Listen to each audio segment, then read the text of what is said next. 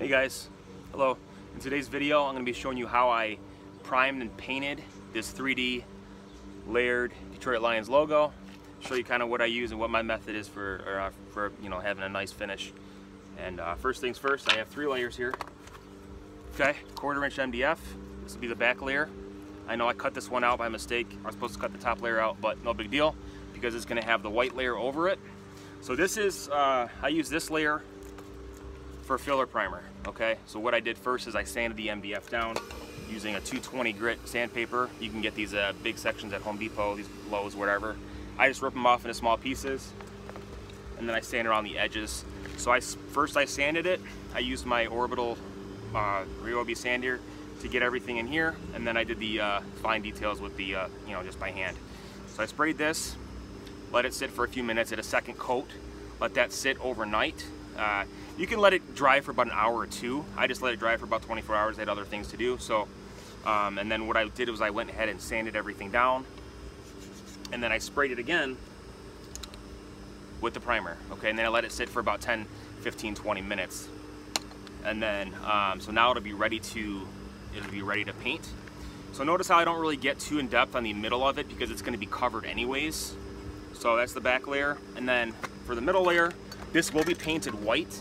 I like to use an aluminum primer or the clean metal primer for the light colors like white or yellow. Just because when you're painting, especially around the MDF on the edges, if you use a darker primer like the gray, it doesn't, the gray will show through the paint, so it's very hard to have that stick. So what I like to do is use a lighter colored primer when I'm using like spraying whites or anything like that. So same process with this.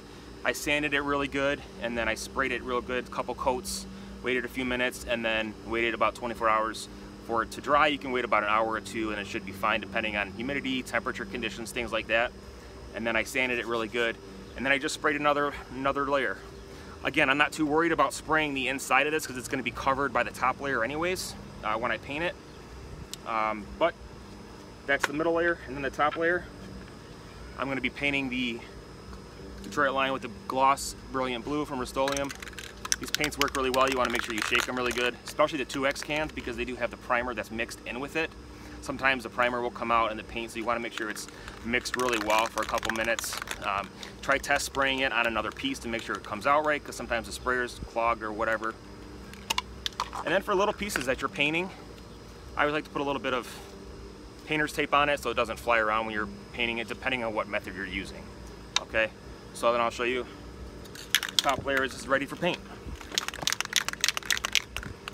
Spray a couple, make sure it's spraying good.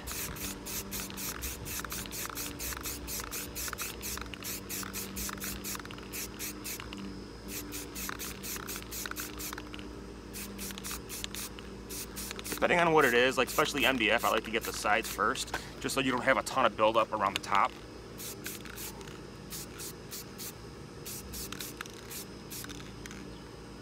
And then for any kind of like inner pieces, intercut pieces like this that are in the middle, you can always hit it from the back so that it doesn't glob up on top. I'll just move this around.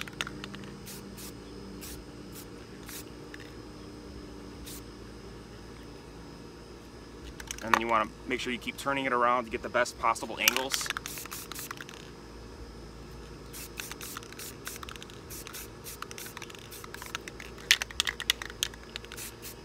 Especially like these tricky pieces inside here. And the tail, you always want to make sure you're turning it, hitting it from different angles. Always do light coats first, and if you have to go over another coat, that's totally fine. So now coverage is looking pretty good. Okay, it's not perfect, but I'm going to do one more layer to get everything. I just don't want to do too much at once, so I'll do a second layer of that. So far it's looking pretty good. And then again, I'll wait a few minutes and then I'll go over it again.